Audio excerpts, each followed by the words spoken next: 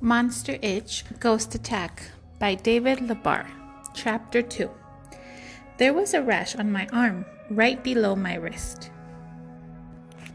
No, calling the horrible thing I was staring at a rash was like calling the ocean a puddle. This was one monster of a rash. It was as wide as my arm and nearly reached my elbow. It was red and purple and lumpy, and it looked like it was about to start dripping things. I didn't want to see dripping out of my body. That's a very long description of something I looked at for less than a second before I let out that shout and raced downstairs. I flung open the screen door and scrambled onto the porch. Grandma was still outside. I slid to a halt when I realized why she was there. She was talking to Mom, who was standing right at the bottom of the porch steps.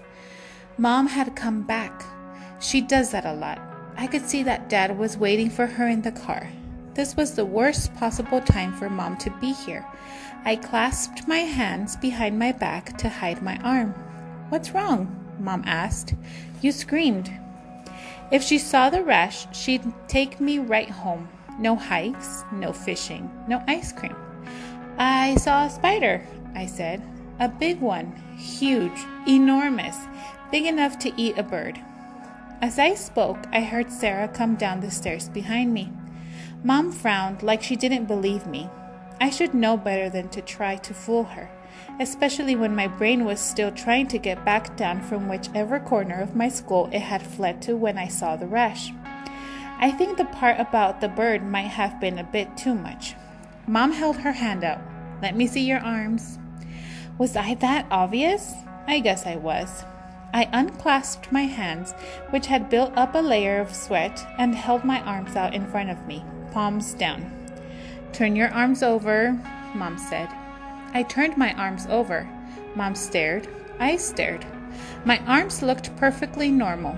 The rash was gone. "Alex will be just fine. Stop worrying," Grandma said to Mom. A minute later, Mom and Dad finally drove off. "What was that all about?" Grandma asked after the car reached the end of the driveway and turned onto the main road.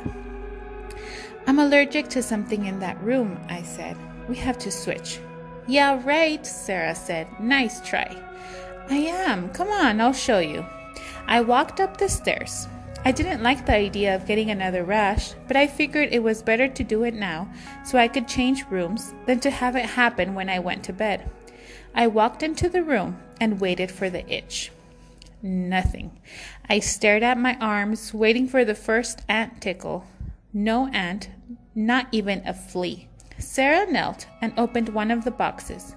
"Cool," she said, lifting out a pair of wind-up chattering teeth. "A novelty shop went out of business," Grandma told her. "We bought a lot of their inventory. At least I'll have something interesting to look at," I thought. Though boxes of jokes and pranks didn't seem anywhere near as good as a giant TV, Sarah got up. "I guess I'll go unpack my stuff in my room." She headed down the hall. Grandma put the box down on a small desk next to the bed. "Can I look through this stuff?" I asked. "Sure," she said. "Have a ball." I opened the closest box, which was barely big enough for a small pair of shoes. Yikes! There was a bloody hand in the box. I jumped back and tripped over the box behind me, landing on my butt. "Relax," Grandma said. "That's not real." "I knew that," I said as I climbed back to my feet. Though it sure looked real, it just startled me. A smile spread across my face as a thought hit me. What if I stuck the fake hand under Sarah's sheets? Grandma stared right at me. "Don't even think about it," she said.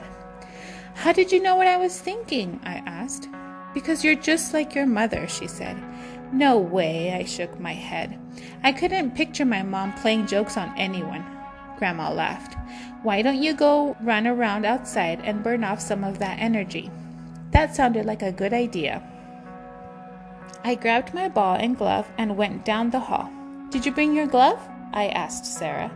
We both loved sports, and we were both left-handed, but that was absolutely all we had in common. "You bet," she said. "Just give me a minute to finish up." It looked like she was already unpacked. Her bag was empty, but I guess she had more to do. "I'll meet you outside," I said. It took Sarah a while to calm down, but I passed the time throwing pop-ups to myself and watching the squirrels chase each other around the front yard. They were dashing across the grass, skittering up trees, and leaping from branch to branch like acrobats. It looked like their grandma had told them to burn off some energy too. "Hey," Sarah said when she joined me. "If you really were allergic, I'd have swapped rooms with you." "I know. Here," she held out a stick of gum. "Thanks." I unwrapped the gum, which promised massive berry flavor, and popped it in my mouth. By about the second or third chew, I knew something was wrong. My mouth tasted like fish, and not good fish, not even bad fish. This was definitely terrible fish. Blah! I spat out the gum. Sarah was laughing so hard, she was folded over like she had a stomach virus. "What's so funny?" I asked. She couldn't even speak. She handed me the pack of gum. Each stick was labeled with berry flavor, but the outside of the package read, "Dr. Quack Wacky's Prankster Gum. It tastes like dead fish." Well, that was sure true. "You got that gum from a box in my room, didn't you?" So that's what she was doing upstairs. "Guilty," Sarah said. "I'll get you back," I said. "I'm sure you will," she said, but her grin hinted that she wasn't worried. After we'd played catch for a while, we sat on the porch steps and watched the squirrels. Then we went back inside. "Want to help Grandma and Gramps make dinner?" Sarah asked. "I need to unpack," I said. What I really needed was to check the boxes for a good joke to pull on Sarah. I went up to my room, but the boxes were gone. So I went downstairs where my grandparents were peeling potatoes and chopping onions. "What happened to the boxes?" I asked. "We took them to the attic," Gramps said. "Feel free to look through them up there. They have some wild stuff, great pranks, all sorts of fun stuff." "I think I will," I said. I went up the stairs and heard Sarah following behind me before I even reached the second floor. I guess she knew what I was planning. I'd just have to figure out a way to be sneaky. The problem was, I'm not a sneak. As we climbed the attic stairs, my arms started to itch. "Oh no," I said. I didn't want another of those monster rashes, but I also didn't want to let Sarah spend time alone with a ton of pranks. Maybe I could put some anti-itch lotion on my arms. It was worth a try. I certainly had just about every type of allergy cream there was, thanks to Mom.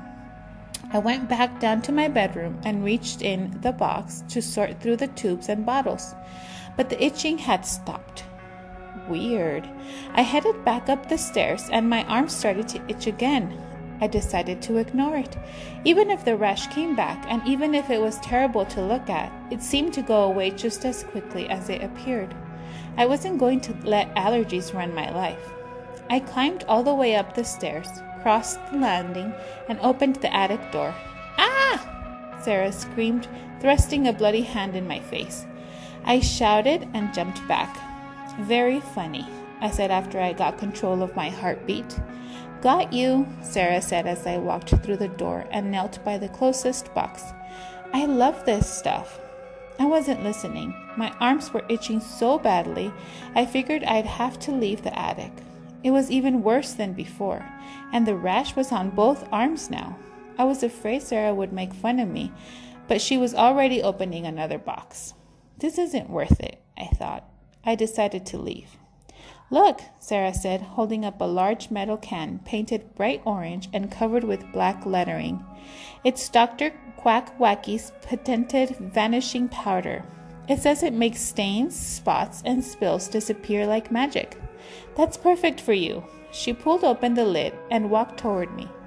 "I'll make you vanish, and I can have the grandparents all to myself." "Stop it." I knocked the can from her hands.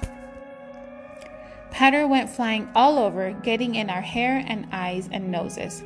Neither of us vanished. Sarah let out a monster sneeze so fierce she bent over. This time, at least, she wasn't laughing at me, and my mouth wasn't filled with the taste of dead fish. I didn't sneeze. Instead, I let out a gasp. There was someone standing in front of me, in the cloud of powder. But the only way I knew he was there was because he wasn't there. I mean, There was a person shaped adult-sized, powder-coated, spooky emptiness in the dust reaching toward me. As I stared and rubbed my eyes, the emptiness filled in with a few transparent details, like someone was tinting a sketch with light dabs of watercolors. He was thin and tall, wearing a strange hat that looked like only a brim, a type of visor, I guess, and clothes like the kind you would see in ancient photos from the 1800s. There's only one kind of person who looks like he isn't there. "Ghost!" I shouted.